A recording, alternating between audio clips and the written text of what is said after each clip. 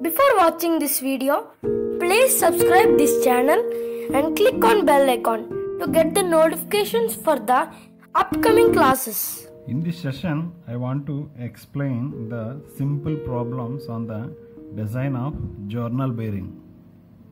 Here the problem: a journal bearing diameter 60 mm and length 110 mm is subjected to a bearing load of 8 kilonewtons. The speed of the journal is 850 rpm and the coefficient of friction is 0.004.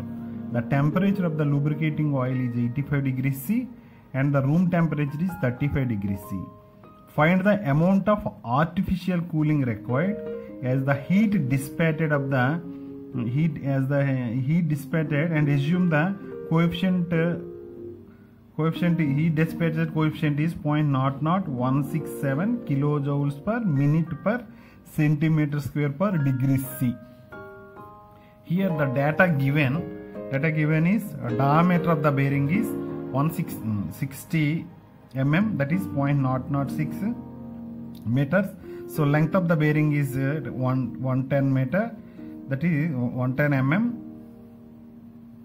it is 0.11 meter.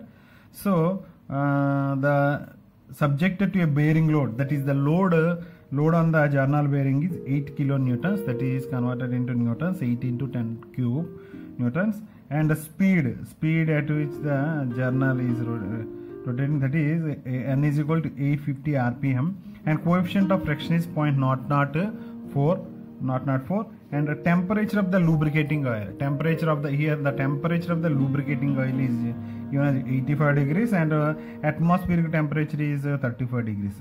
Here the coefficient of specific heat is equal to 0.00. Here you should observe the units, that is kilojoules per minute per centimeter square. Here the centimeter square and per degree C. So you need not convert the degree C into, so it is sufficient to maintain these temperatures in degree C only. So formula for the journal bearing, the formula for the frictional torque in the journal bearing is T is equal to mu WR. For the thrust bearing it is 2/3 mu W capital R cube minus small r cube. So like that, by small r cube minus small. Here for the journal bearing it is T is equal to frictional torque is equal to mu WR. This mu is the coefficient of friction, W is the load, and R is the radius of the journal. So here everything as the mu is given, W is also given, and R is also given. So you can simply calculate the torque, then that the power lost in the friction you can also calculate, that is 2 pi nt by 60. Here once the power is calculated, the power lost in the friction, here what it is asked, that amount of artificial cooling required. So amount of artificial cooling required. So in order to find the amount of artificial cooling required, you should calculate the, first of all you should calculate the what is the heat generated.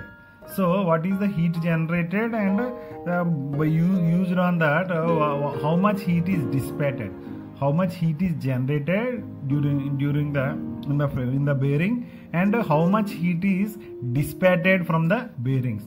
Then the artificial cooling required can be calculated by the amount of heat generated minus amount of heat dissipated. So in order to calculate the power lost in the friction, as the torque is calculated and power loss of the friction is, this is the power loss of the friction here is equal to 2 pi nt by 60 is equal to power lost in friction is equal to, so all the power lost in the friction is converted into heat generated. That's why power lost in the friction can be determined as a heat generated, that is power is equal to heat generated.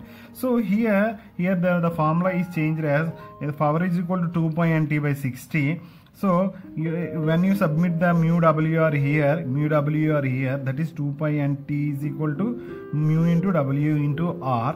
So mu into W into R.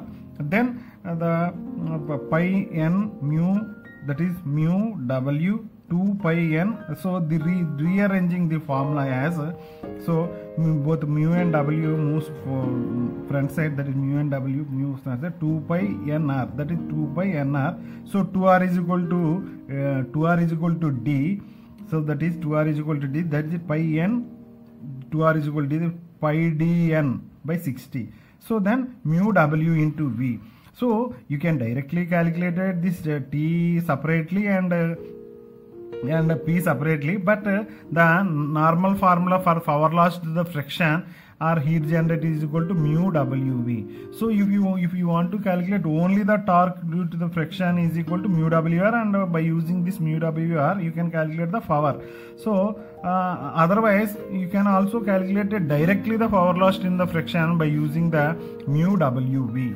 So normal formula t for t is equal to mu wr, for power is equal to 2 pi n t by 60. If you are placing this t into this formula is modified as mu wv, that is, so heat lost in the friction or heat generated in the bearing is equal to, that is hg is equal to mu wv, that is hg is equal to mu wv, mu is equal to 0.004, w is given as a 8 kilonewtons, 8000.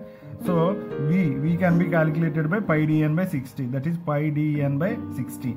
Here actually what we are going to use the pi dn by 60, that is 60 should be in, that is meters per second. So as the velocity is in meters per second here, so all are given, all are in minutes, so all are in minutes, that's why the amount of artificial cooling required and the heat dissipated is also in minutes, that's why, so there is no need to place the 60 here, that's why v is equal to pi dn only.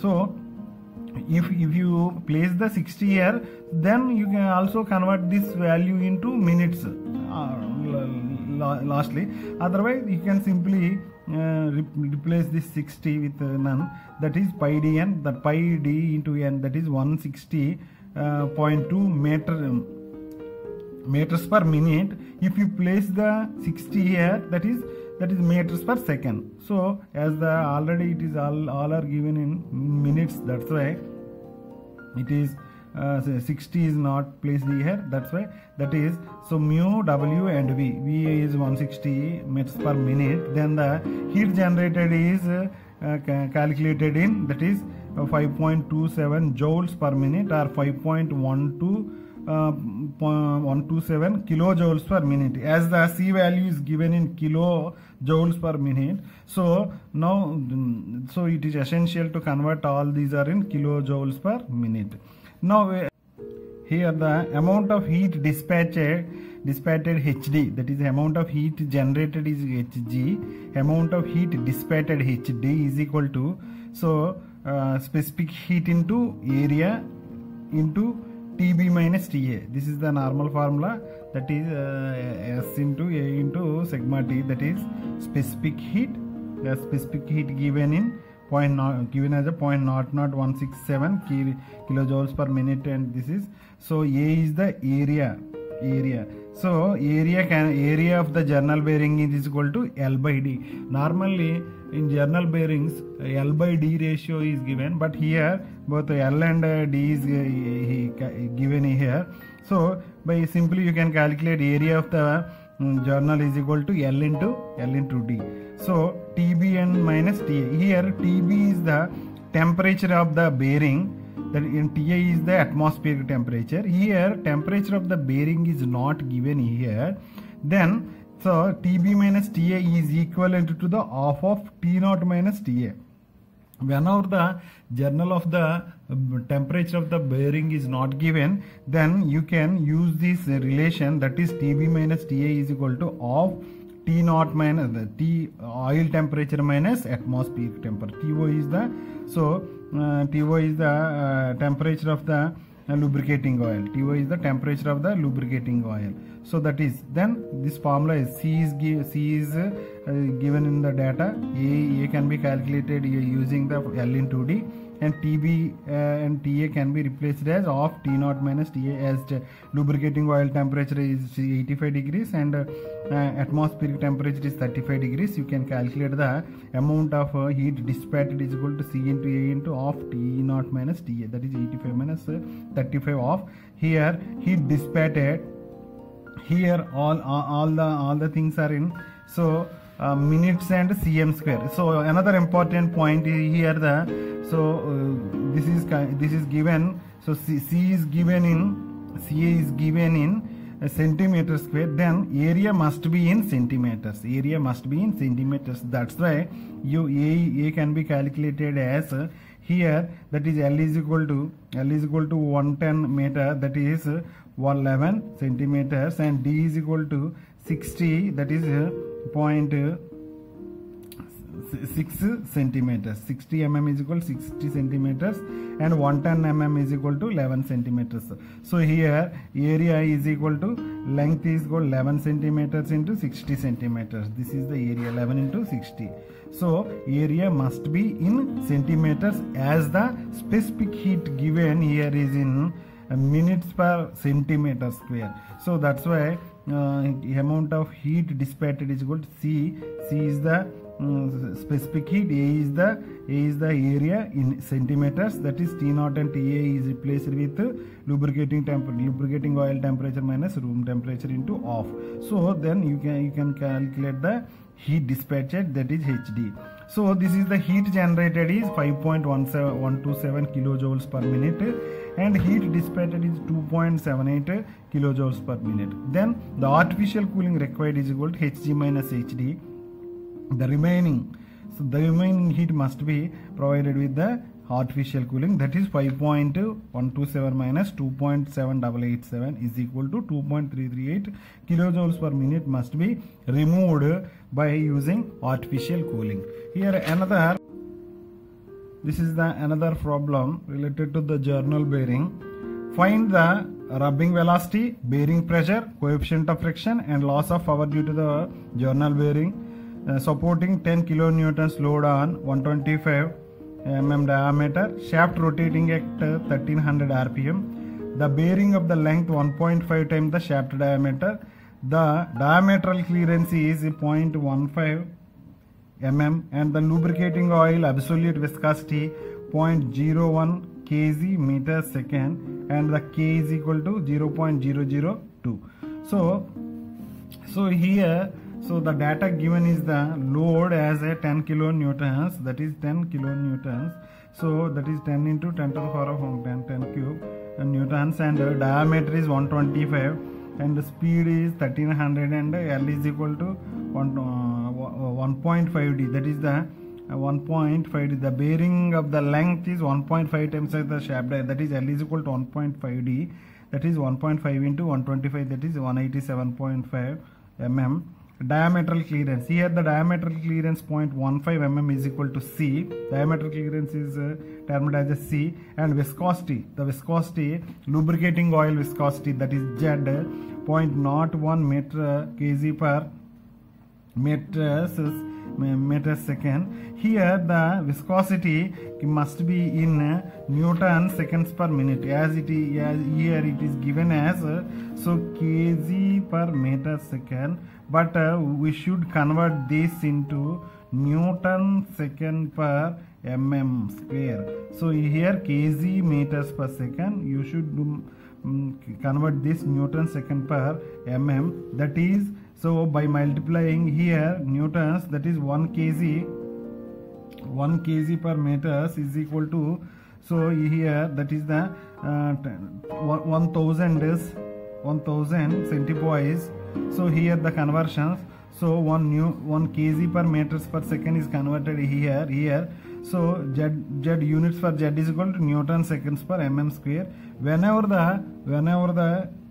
the viscosity is given in kg per meter second, 1 kg per meter second is equal to 1000 centipoise. 1000 centipoises. 1 centipoise is equal to 10 to the power of minus 9 Newton second per mm square. Here Z is given in kg meters per second. 1 kg meters per second is equal to 1000 centipoise. 1000 centipoise. 1000 centipoise, 1 centipoise is equal to 10 to the power of 9. Here is the conversion. So 1 kg meters per second is equal to 1000 centipoises. 1 centipoise is equal to 10 to the power of minus. Then I put here 0.01 into 1000 as a centipoise. 1 centipoise is equal to 10 to the power of minus 9 Newton second per mm square. Then it is 10 to the power 10 into 10 to the power of, as 0.01 into 1000 is equal to 10 into 10 to the power of minus 9 Newton second per. Thank you for watching this video.